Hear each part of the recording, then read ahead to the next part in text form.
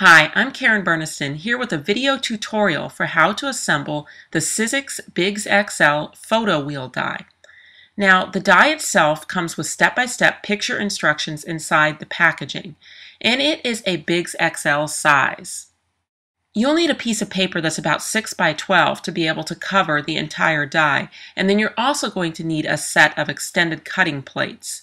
You'll make a sandwich with your cutting plates, and then you'll just roll the die right through your Sizzix Big Shot machine. You only have to roll the die through the machine one time to get the pieces that you need to make a photo wheel. It's just two pieces, the circle there and then the one that has the cutout. Now the circle is the one that has all those little perforated guides, and that's going to help you place your captions and your photos just perfectly to fit behind that window piece that spins. So the first thing you need to do is get 8 photos to fit on your photo wheel. And there are a few different ways that you can cut your photos to fit it. If you have a large photo like this that has a small subject that you want to use, you can do it by templating. Take the piece that dropped out of that window, trace around the outside and cut it. You could also cut an extra little window piece just to use as a template and then trace around that and cut it. But I think my favorite way to do it, if you're using big photos like this, is just to use a 1-inch square punch. So I've just trimmed down my photo so I can fit it into the punch, and I'll do it upside down so I can see that I like the framing, and then I will just press down. And that's going to make my little 1-inch square that will fit on my photo wheel. One last way that you can do this, the way I usually do, is if you have access to a photo editing software, you can lay out all your photos as 1-inch squares and then just print them all at one time. And then just cut them out, and now you have all of those little 1-inch squares. So that's what I've done for my project here. I've cut 8 1-inch square photos of my daughter at different ages, and I'll just go ahead and glue one in at the top to be my first photo. Directly across from each photo is the little circle that is the caption place. So I'm going to use a rubber stamp to stamp in her age in that photo. You could also just as easily use a pen. You could use rub-on stickers, however you want to get all of your photos and captions on your wheel, and then your spinner will go on top. You see how that works, where you see one photo and then the caption directly across from it. I'm going to use one of my new Sizzlit sets, the Butterfly Flower and Swirl set, to add a little decoration to the top of this before I put my brad through.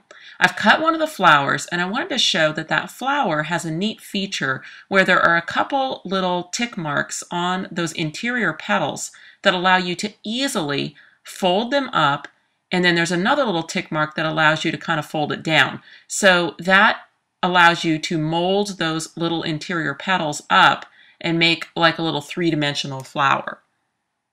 Just like that. So once I've molded those petals, then I can go ahead and glue my flower into place. And I want the center of the flower to go over the center of the photo wheel, so it's easy just to add my brad through to put the whole piece together.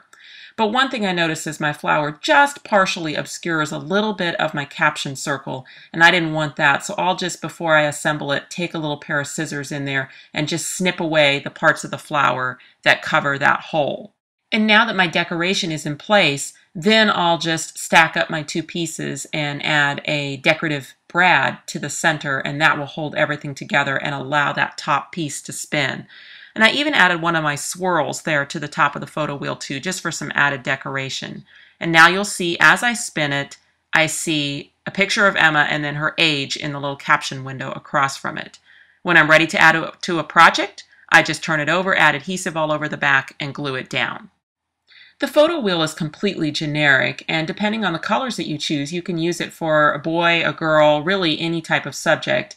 Here's an 8x8 layout where I added the photo wheel with some pictures of Carl, and this time I used black and white photos. And now let's look at a layout that Gretchen did. This one are pictures of herself as a child, and so in her caption window she just used a pen and wrote in the year of her photo. And I like that she added the front of the photo wheel over her page protector so that it can spin and everything behind it is still protected.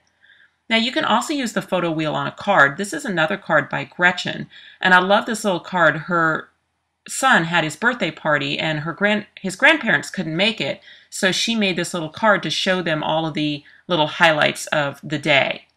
And then one last card. It doesn't have to use photos at all. This is a card by Tara Noel, a Valentine's card where she just put in little captions. He loves me not. And I love how she put glitter around the edge of the spinner wheel. So there's several ideas for how you might use the Bigz XL photo wheel die. And you can find out where to buy it at Sizzix.com. Thanks for watching.